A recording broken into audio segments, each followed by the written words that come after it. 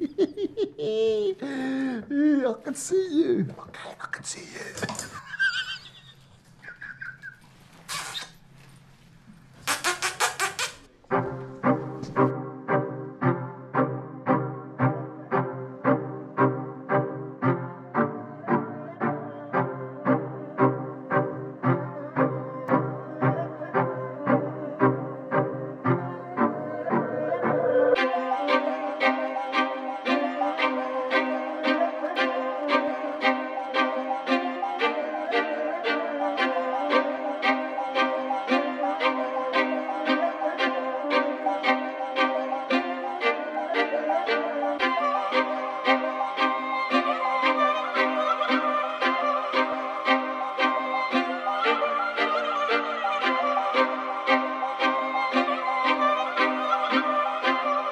Just you need some gas on.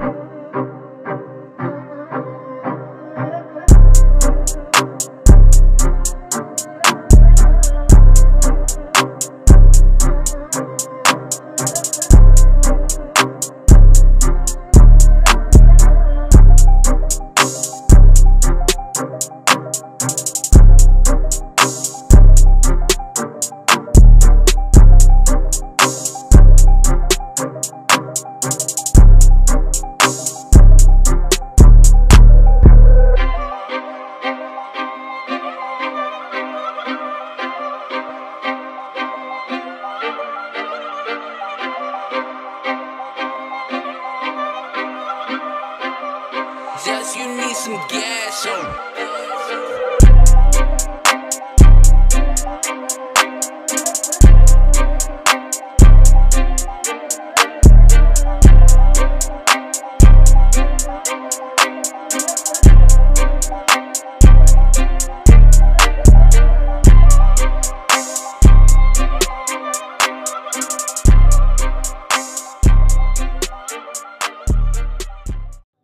Hey, what's up, collectors? We are back with another one. Today we are checking out the Arms Dealer by Art Figures, but we all know him as Klaue from the Black Panther movie. So let's kick this off. First up, we're gonna get his height. So there's the pop can, and here is our ruler. And he stands just a little bit over 12 inches tall. Let me just stop for a second and say, this motherfucker is Diesel. Like, he is swole. This dude been hitting the roids hard. I don't remember Klaue being this Diesel in the movies. Age of Ultron or Black Panther. This motherfucker is Diesel. But I'm getting distracted. We got the height. Let's do a couple comparisons. Here's Klaue, Arms Dealer, with my Black Panther Blu-ray case and my Age of Ultron Blu-ray case. Two movies he appeared in. Underrated movie. It was good. I don't care what the haters say. Alright, and here is Klaue with Black Panther and Killmonger. Alright, I just want to take a second. Again, this dude is Diesel. He's bigger than Killmonger. He's shorter, but he's swole. He's bigger. He's more Diesel. I don't think Klaue's that big in the movies. But alright, we gonna keep it moving. Alright, so here we have Arms Dealer with all his accessories out the box. First thing you'll notice, he doesn't come with a stand. I don't understand art figures why they don't include stands with their figures. Yeah, it is what it is. First things up, you get the instructions. Tell you how to operate the arm, all that good stuff. Just one side. So get a suitcase, briefcase, same thing. Doesn't open, but the handle does move. Pretty cool. You get the arm, which is highly detailed. You can see the vibranium beads, the mechanics, the scarring along the prosthetic, the folded pieces. They did a good job on this prosthetic arm, especially with the weapon inside. And it does move, but I won't be moving this too much because it's real small pieces and I'm not trying to break them. But yeah, this looks good. You get two holsters, one holds the gun clips and the other holds a gun. You get the pickaxe made of vibranium. Like the details on that. You get extra hands. As you can see, on the right hand you got the tat, and on the left hand is blank. These are well done. You can even see the split right here. Do this. You can even see the split where the hand opens up. So that's some nice attention to details. You get extra wrist pegs, which you know you need these because sometimes these joints break. You also get a tie that you gotta tie, and you get his charm that you also have to tie to put it on him. That's gonna be a challenge. Two pistols, one with a silencer on it. Looks good. Removable clips. Even the bullets are detailed. So that's what's up. This one also has the removable clip. Look at that. And again, detailed bullets. That's what's up. But that's all the accessories. And for that, we giving him a 4. Definitely not getting a 5 when you don't have a display base. It ain't happening. All right, for articulation, I gave him a 4. Pretty much do everything I need him to do. He ain't doing no 3-point landing. Not in those pants though. But he can do everything else pretty much for the most part. But since his body is so bulky, when you're doing leg poses, those pants get a little tight.